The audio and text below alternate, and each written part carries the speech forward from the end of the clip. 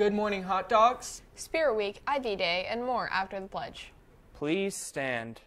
I pledge allegiance to the flag of the United States of America and to the republic for which it stands, one nation, under God, indivisible, with liberty and justice for all. This week is Spirit Week, so don't forget to dress up and show your school spirit. Tomorrow's theme is Pajama Day, and the rest of the themes for this week will be posted in the chatter. Remember that Ivy Tech is having their Ivy Day on September 23rd from 10 a.m. to 1 p.m. Seniors, you have the opportunity to earn a 3-credit-hour scholarship. That's something I wouldn't want to miss out on if I were you. There will be a SAD call-out meeting this Wednesday on September 21st. If you have any questions or concerns, please email Ms. Kramer. Now, we'll send it off to sports and weather. What's up, dogs? The dogs are hot, going 9 straight games without a loss, with the Frankfurt boys soccer team beating the second best team in state for Class 1A soccer, Faith Christian. Scoring in the first 3 minutes of play, Manuel got the hot dogs off to a great start. However, the Eagles of Faith Christian tied it up only 10 minutes later. With only 9 minutes left in the half, Manuel found Castro with a great ball, and Alex Castro made a great finish for a go-ahead goal before the half. The Hot Dogs gained a 2-goal lead early in the second half with an assist from Gail Hernandez and the finish by Alex Castro for his second of the game. Faith Christian got another goal, keeping it close, but with some key saves by Jose Campos. With the composure of the defense and hard work of the middle infield, and Frankfurt kept the 1-goal lead until the final whistle. Frankfurt gave the Eagles their first L of the year. The Dogs are sitting 8-0-1. Next match is away against undefeated West Lafayette tomorrow. The game is at 7 p.m.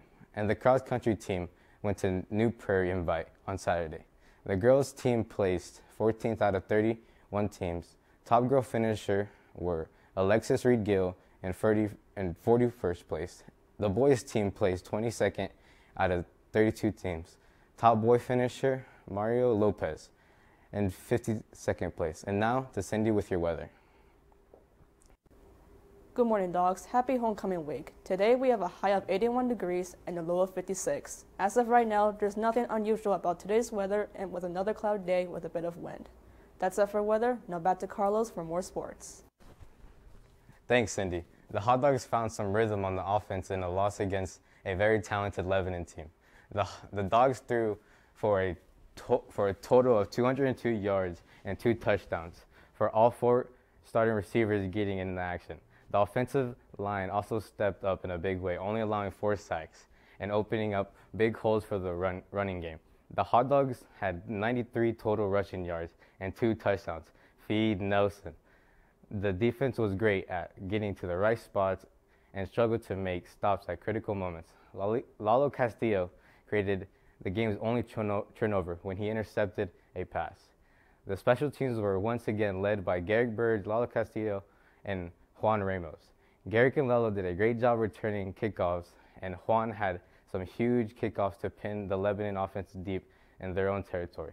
The JV continued to improve this week, with Dennis Barkley rushing for over 100 yards and a touchdown. It is homecoming week for the Hot Dogs as we host Western Boone on Friday. Tomorrow, wear your pajamas. Now, back to your host. The Hot Dog Network is excited to introduce a new program titled Tradition of Excellence. The program will highlight a hot dog alumni and connect them with current students enrolled at FHS. We have a short clip from our first episode. What advice would you give yourself when you're 16 years old? I think one of the things, looking back, I would say be intentional about making sure that your actions align with your end goal. Mm-hmm. Sometimes we have dreams, but if our actions don't align, they stay as dreams. They don't become goals. And sometimes there's a disconnect between where we want to be and what we're doing to get there. You know, sometimes things don't go as planned. If you're a planner and things don't go as planned, try to find the opportunity for growth, but not to beat yourself over something that didn't go as planned. And that's still something that I'm trying to learn today. Because sometimes, you know, out of your day, you may do 10 things, 9 go really well, 1 doesn't.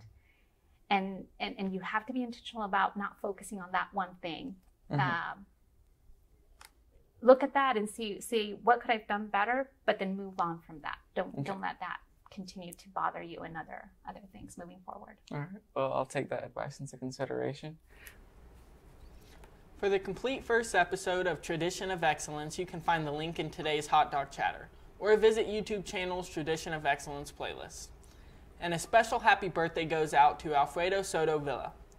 And lunch today's lines 1 and 2 is hot dogs. Lines 3, potato soup and salad bar, and lines 4 is barbecue sandwich.